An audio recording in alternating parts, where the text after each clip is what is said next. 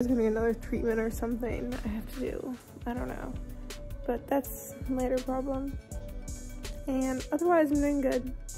Isabella Strahan is dealing with a new side effect during her cancer treatments.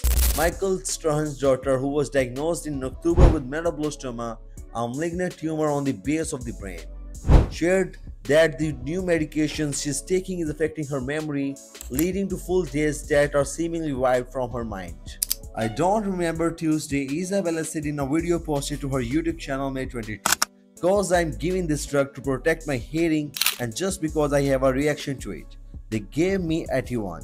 And for some reason, this happened last time too. I can't remember a single thing about that day.